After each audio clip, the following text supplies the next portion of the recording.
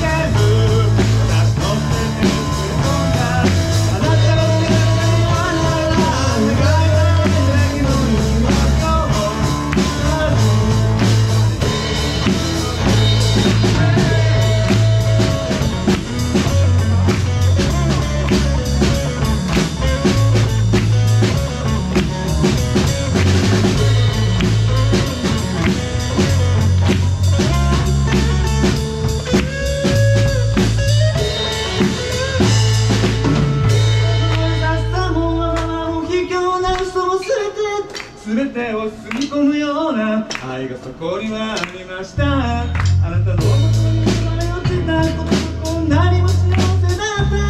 今頃ようやく気づきました。こんなバカな私だから